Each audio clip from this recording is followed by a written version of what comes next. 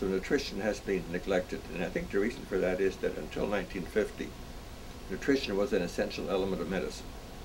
It was one of the most important aspects of medicine.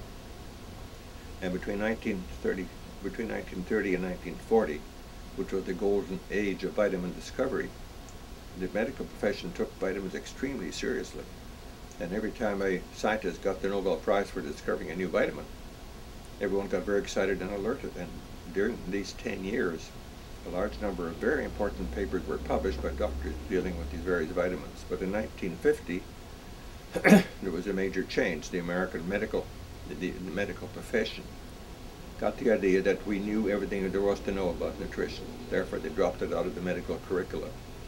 And they don't teach it today. At UBC, that's the University of British Columbia Medical School, in 4 years medicine, they get 1 hour of nutrition. I spoke to a medical student from Ontario, and I asked her, how many hours of nutrition did you get? And she said, nearly 1 hour. So I said, what do you mean nearly 1 hour? She said, he never showed up.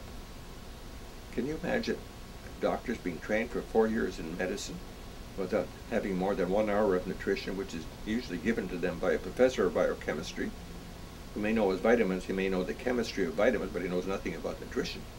There's a major difference. So doctors today are almost totally ignorant, and they know that. The leaders of the medical profession know that they don't know anything about nutrition. And that's a major problem. So nutrition has fallen by the wayside. It's no longer taught anywhere. It's left by its own. It's kind of an orphan aspect of medicine.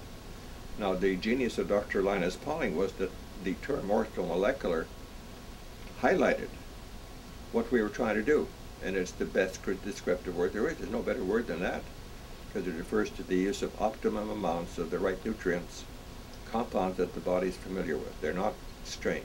They're not things, what we call xenobiotic. They're not strange things.